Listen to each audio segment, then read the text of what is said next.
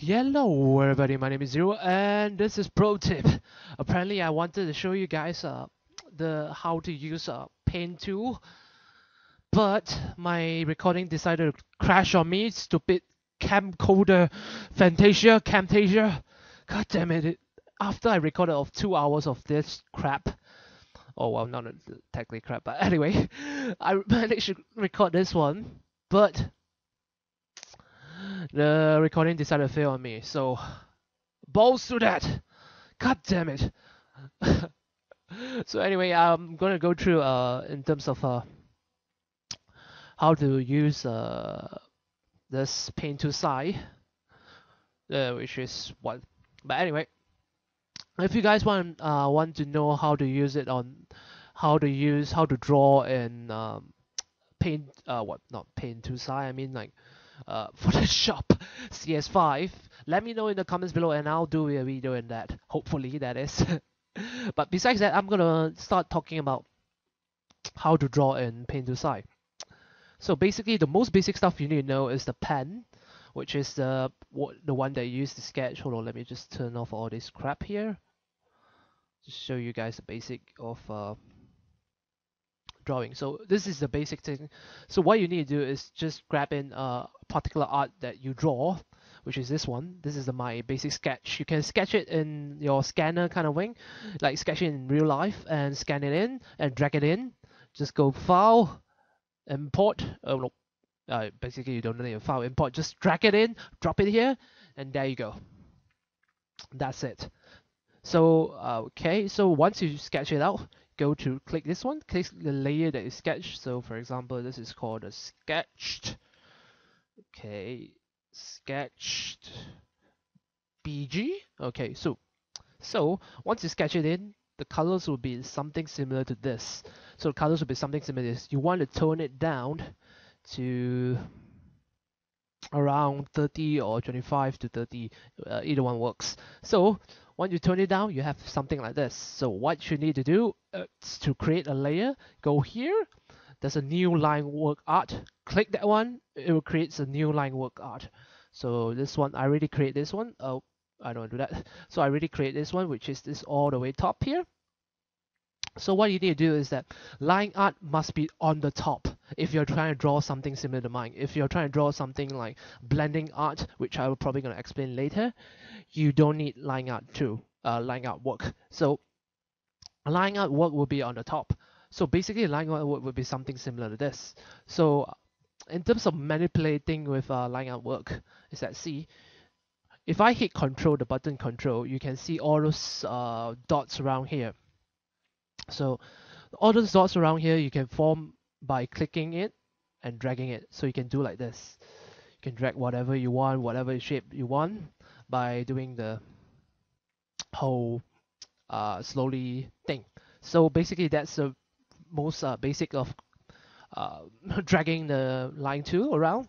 And if you hit alternate, it will delete the part that you don't want. So for example, you feel like this part it's not nice, so just delete it, then add another part in, drag it in, just like that. So that's the most basic stuff. And one thing bad about using line 2 is that whenever you establish a line like this and you want to move it to the right hand side a bit, you can't really move the thing unless you move the whole thing, you see? You only can move the whole thing, well, technically the points, but you can't move the base point. You can move the sub point, but you can't move the base point. So that's a bad thing about it. So be sure to establish where you want to draw first before you start doing the line 2. And if you're trying to use mouse, well, mouse to draw, hold on, let me just get black one. Mouse to draw. So the best way to draw is using this one. Try to play around with the settings here with the pen. All this other stuff I didn't really use much. The color one I didn't use very much or so. So this is what you normally do if you're using mouse. Be sure to use the most smallest brush if you're using mouse in order to create something similar to this. But one thing bad about using mouse is that you can't create it. This is the one that you use a mouse, and this is one that you use with a tablet. So the difference is between both is that you can't create something similar to this, which is a sharp edge, which all of us wanted in our artwork. So one flaw thing about using mouse is that you can't create a perfect kind of a shapy kind of thing.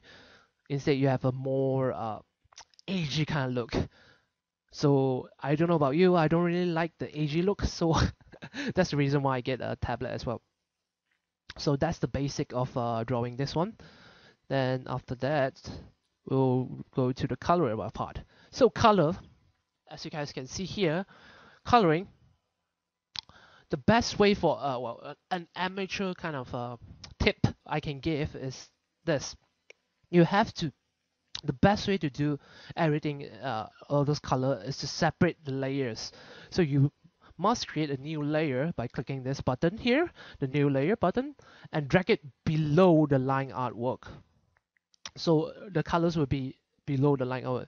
If you create above the line artwork, it will overlap the color, overlap the line, and it turns out like this. So we don't want that one to happen. So we drag all the way down.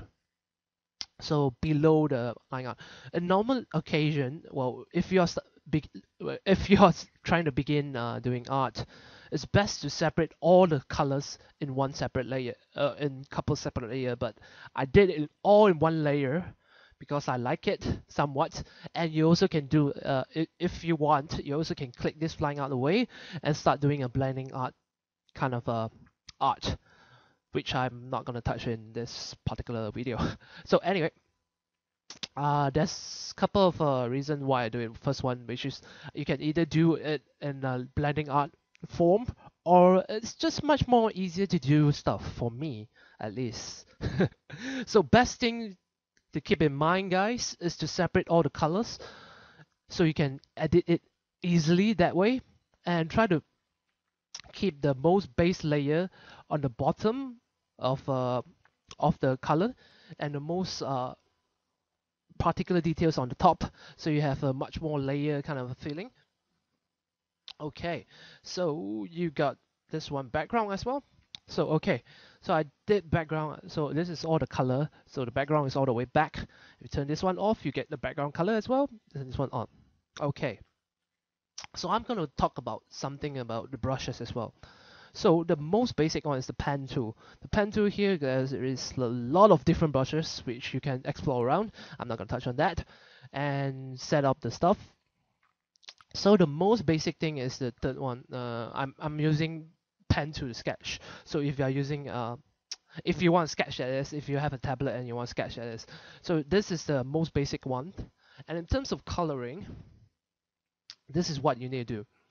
So coloring, if you're trying to color with a tablet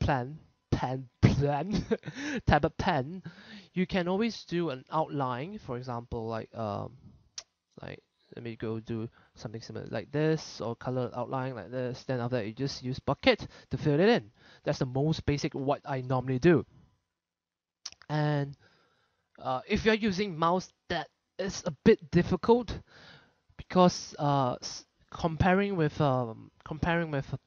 Photoshop, this one doesn't have a line tool kind of way, which enables you to easily color it. So it will be a bit difficult for you guys that use mouse, unless you want to go over here and color in. Nope, you can't do that. Unless you want to do this, go over here, click. Let's see, where is it? Okay, go here and click this one, which is merge down layer. Once you merge down, it becomes a, hold on, nope, it doesn't work that way. Oh well, my bad. So anyway, unless you have you export to PSD, save it as PSD, then after you drag back in, all this will be layer, normal layer, and after that you merge it all down. Then that way you can color by using the bucket tool that way. So it will be much more easier for you guys to color if you guys wish to do that one. So in terms of brushes, now I'm going to talk about the brush. All right, so the most basic brush I always use is this one. The shape here, you can play around with it, it's up to you. Here all those extra stuff which I don't normally use. Here there is a lot of different brushes. So bristle, you have hold on, let me just go here. Have a more refined edge. So it seems. So this is the what I normally use to color. So there is a couple of settings here, which is the blending, the dilution, and the persistent. So the blending one, you can always set around, play around with it, but I normally set it to 0 because I want to try to color it in a more easier way, kind of way. So I normally set to 0, and after that I color it up because I don't want the colors to be mashing around. So I'm gonna explain what you can do with the blending tool by doing this. Hold on, let me just get some very distinguished color. So you have a black color here, like that. Oh, I don't want that one. I want simple color. Then after that, you have a brown or golden color, something similar like that. So what the blending tool is that it adds towards like this. So you can always, I don't want to do that. You can always play around with the blending tool kind of way, so it meshes up together, kind of thing. So you can always play around with it. It's up to you what you want to do with it. So that's the basic of brush tool. There's a couple more which I don't I'm not gonna explain it because I rarely use those brushes. So yeah. So the second one will be the water brush, which is the one that I normally use in terms of coloring the shading part. So let's go to the shadow part. So the shadow part I split into two because I wanted to do it in a more nice fashionly way, which is like this. So you can establish the highlight part. So what the water tool is that the water tool has a much more of a water brush, that is, has a much more feathery kind of look. So it has like this kind of a light and feathery kind of look. I didn't really mess around with the blending, dilution, and persistent. You guys can always mess around with it. Depends on what kind of details you want you create, so that you can play around with it. And in terms of the darkening area, I always start with a dark kind of color, so you can color like this. Then after that, you can just drag it all up, to mash it up. So you can always do this like this, one dark color. Now that you just mash it up by drawing like this. This is how I normally do it. And if you are using mouse, then I have no idea how to explain that to you because I'm using tablet to do this one. If you're using mouse, the best way to compensate this kind of a technique is to use block shading kind of technique, which you guys can go Google. I'm not gonna explain that one. So this is what I learned from through my experience and stuff. So you always color the black one at the side and you mash it up the front. And after that, you use a light color. For example, I normally use white color as a light color to shade the highlights, or not to do the highlights, that is, to do the highlights. But I managed to learn something new, is that you don't always need to use white color to shade. You always use the bright color of that color. So for example, the base color is this this color is the base color. God damn it. Okay, this color is the base color, so you need to use something light color as a form of shading. So you always do like this to shade up the color and stuff. Make sure the color that you're gonna color and the shading part is two different layers in order to get this kind of effect. If not, it'll mash up the whole freaking thing and it'll look ridiculously ugly. No shit about that. So that's pretty much what I use for the watercolor to create a shading part, which you can do a lot more by creating some effect, things like this, and the background effect kind of way. So there are a lot of things you can do with this particular software, but in particular, that's pretty much what I know in terms of doing. And after that, all these different things you can always try to explain, always try to experiment with it.